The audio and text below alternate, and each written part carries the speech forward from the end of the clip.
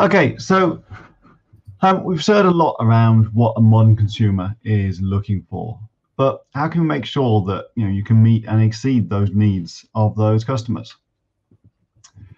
So modern customer experience platforms give your customers the freedom to interact with you on their preferred device using the media that works best for them, whilst giving agents and supervisors the tools to manage today's omnichannel customer journeys.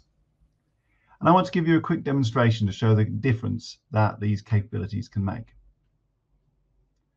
So to bring the story to life for you, I'd like to take you through a little story. So in this, we've got our customer, John, who has placed an order with Semafone, which is our kind of fictional department store. Now, I think John must be one of those Instagram influencers or something, because he's still kind of jetting off to Dubai, and he now needs the sunglasses that he's ordered delivered to his home address.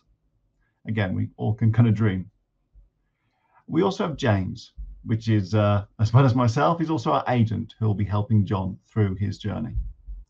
And we're going to see how mobile-first, AI-enabled customer experience solutions, such as Mitel's CX portfolio, provide John with a next-generation customer chat experience. So like a typical modern consumer, John heads to Semafone's website to see how he can get his query resolved. There we go. Here we have Semafone's website. And again, we can kind of click on this nice kind of contact us button, start a live chat. I'm going to choose this option as John, because it'll give me a fairly immediate kind of resolution to my issue.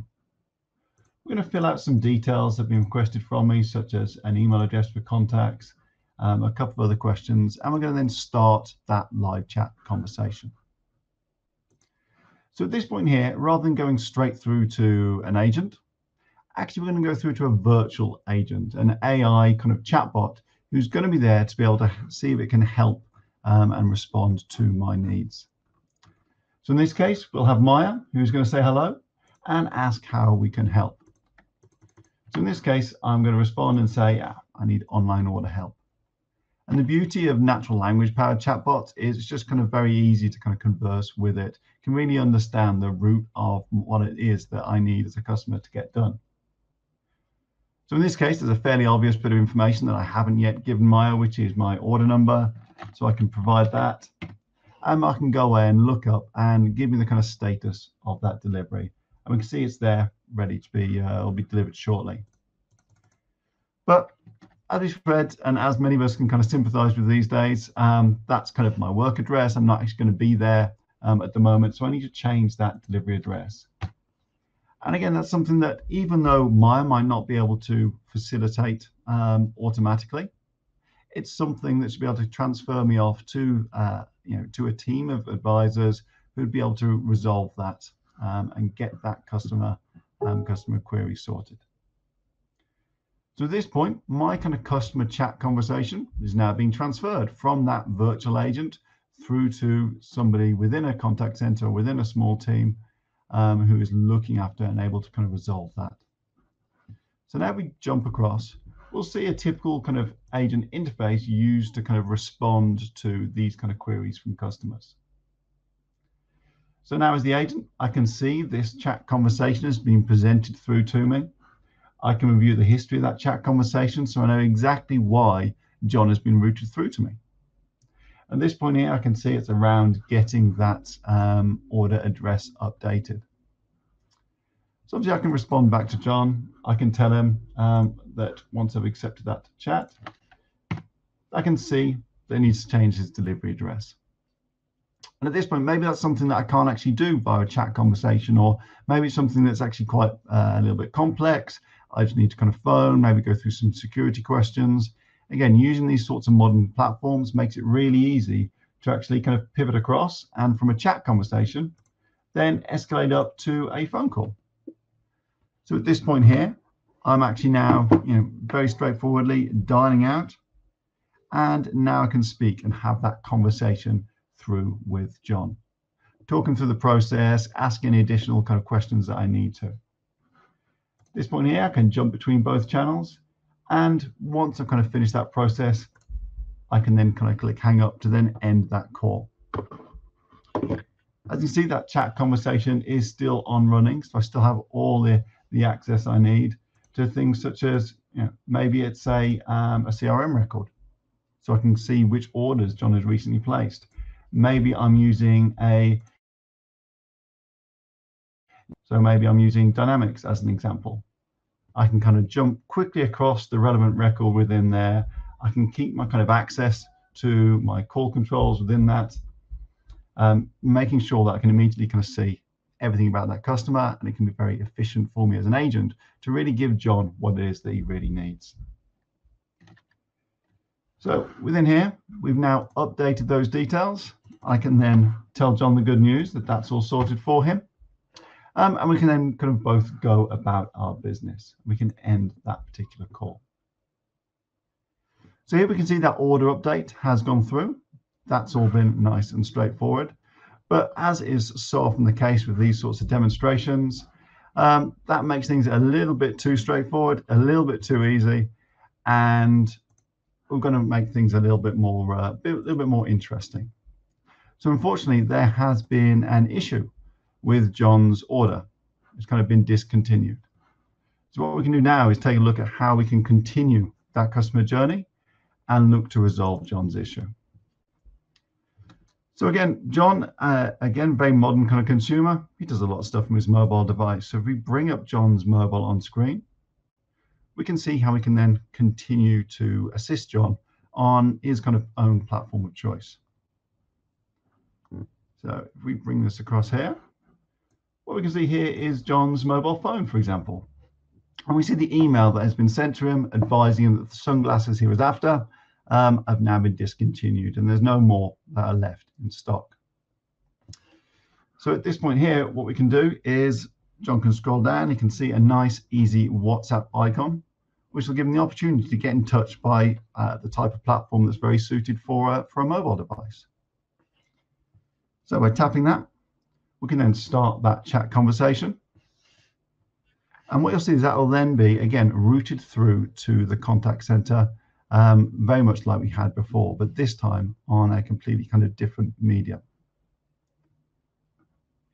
So now we've started that conversation, that will again be kind of routed through to our particular agent, where I'll then be able to kind of pick up that correspondence and continue. So as we just kind of wait for that, we can then answer that much like we did before. So from an agent point of view, it's all the same kind of experience that we saw. But again, John is using that very familiar kind of interface that he's used to using. So from here, I can say, as the agent, I have access to all the kind of history around that customer.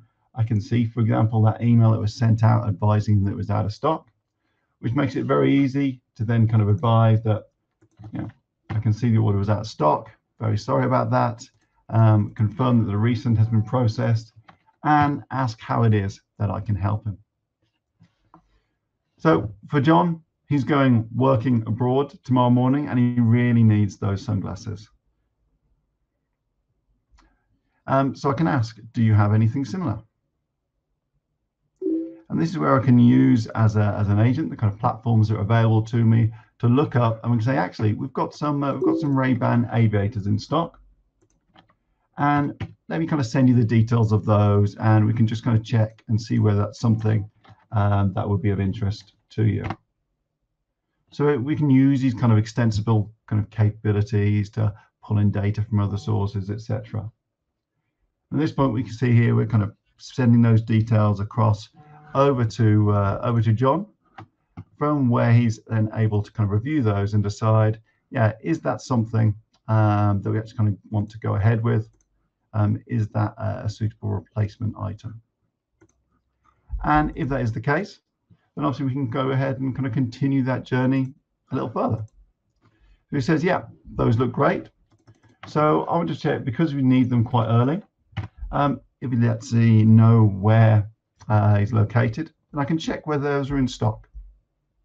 And again, this is where platforms such as WhatsApp kind of come into their own, because I'm able to use things such as location sharing to be able to send that through.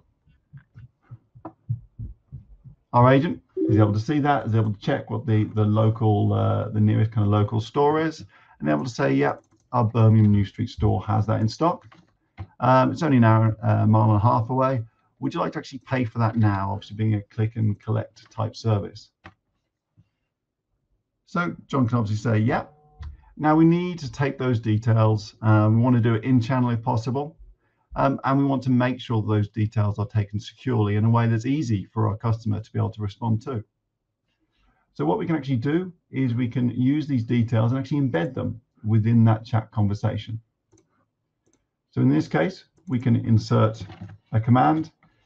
It's £204 for those glasses. We can kind of trigger that secure payment to happen within the chat. You'll see that John receives a link. That is then added into that conversation. And John can then use that to actually make this payment through his mobile, through a normal kind of web-based payment that all of us are very kind of familiar with doing these days. So I can add in the cardholder name, the usual kind of details that all of us are kind of familiar with making these days. Now, these aren't real card details, so we can put away the pens and paper trying to write those down. So you enter in the expiry date and security code, and then make that payment. What you can see is that our agent has actually been updated on the progress of that. So as John has been navigating those screens, if he's had any issues with expired dates or invalid card numbers, the agent's there to then kind of help and support them. And then can obviously kind of tap on make payment and submit that particular request. At this point, we can jump back to the conversation, and you'll see that we get a notification saying that payment has now been completed. We now know that that is all sorted and those items will be ready. So I can say that that's great. That's all done. The order confirmation details have been sent to you. And I can, as a customer, then respond, thanks, I'll head down now.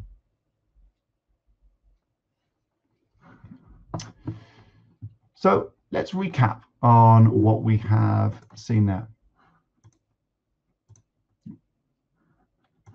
Off screen. So if you think about what we've just kind of gone through, you've seen how these dedicated kind of CX platforms can enhance both the customer journey, but also the agent experience with powerful features such as AI-powered virtual agents, soft phone capabilities for flexible working, the ability to extend these platforms through custom commands and kind of third-party integrations, and being able to embed kind of your line of business applications within a single kind of agent interface to make it really easy for your customers to get the best service possible.